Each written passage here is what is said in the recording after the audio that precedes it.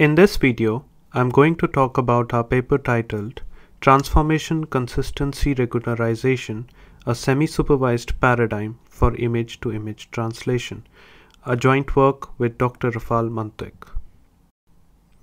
In recent past, deep neural networks have achieved immense success in a wide range of computer vision applications, including image and video recognition, object detection, semantic segmentation, and image-to-image translation. However, a fundamental weakness of the existing networks is that they owe much of this success to large collections of labeled datasets. Scarcity of labeled data has motivated the development of semi-supervised learning methods, which learn from large portions of unlabeled data alongside a few labeled samples. Consistency regularization, in particular, has shown to provide state-of-the-art results for image classification tasks. In principle, consistency regularization enforces a model's prediction to remain unchanged for an unsupervised sample when the input sample is perturbed. These perturbations can be of the form of image augmentations, adversarial noise, etc. However, applying consistency regularization in image-to-image translation is not straightforward, because images with varied transformations should have different predictions, unlike in the case of image classification.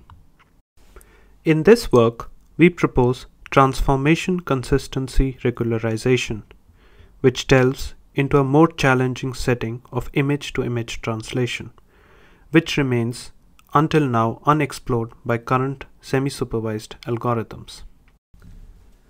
The main benefit of our method is that it requires only 10 to 20% of labeled data to produce similar reconstruction results as a fully supervised method.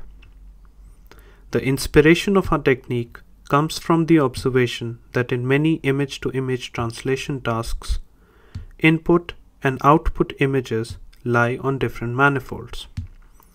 We train a model using unsupervised images to draw insights about the input manifold and thereby provide a better mapping function to the output manifold. In this figure, at the top, we show how a baseline supervised model, which uses 10% of the training data for image denoising, fails to map some of the output images to the natural image manifold.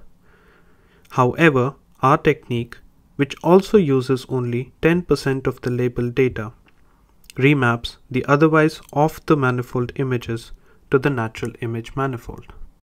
Our method improves the mapping because it is trained on large collections of unlabeled data, which are transformed with an augmentation denoted by T in this figure. Our method introduces a transformation consistency regularization term. The term ensures that when we transform an input image or a patch using a geometric transformation, the prediction is consistent with the transformed prediction of the input patch. We randomly sample from a set of geometric transformations which reflect expected changes in image patches due to changes in camera pose. These include rotation, translation, scaling, and horizontal flipping. The loss function used for training our method constitutes of two parts. Firstly, we have the conventional supervised loss term. Here x and y are the input and output pair, and b is the number of supervised images per batch. Additionally, we have the transformation consistency regularization loss term, which is applied over the unsupervised data, denoted by U in this equation. Here R is the ratio of the number of unsupervised images to the supervised images in a batch while training. The overall loss is the weighted combination of the supervised loss term and our proposed term. It is to be noted that our transformation consistency loss term can be applied over supervised data as well without making use of the ground truth label Y. Here, we show the results for image colorization for the baseline model. incrementing the percentage of labeled data used for training the model. We observe a minor improvement in the performance by adding an additional image augmentation loss term. On adding the transformation consistency regularization loss term over the supervised data, we achieve a greater performance boost than image augmentation. Finally, when the transformation consistency regularization term is added over the entire dataset, that is, the supervised plus the unsupervised data, we observe a substantial increase in performance. We observe consistent trends for different image-to-image translation applications, namely colorization, image denoising, and image superresolution. Now, we swiftly run over some of the qualitative results achieved by our method for the above three mentioned applications. We can observe that our method requires only about 10% of the data in paired form, that is supervised, to achieve similar reconstruction results as the fully supervised model. Similar observations can be made on the task of image denoising and image superresolution.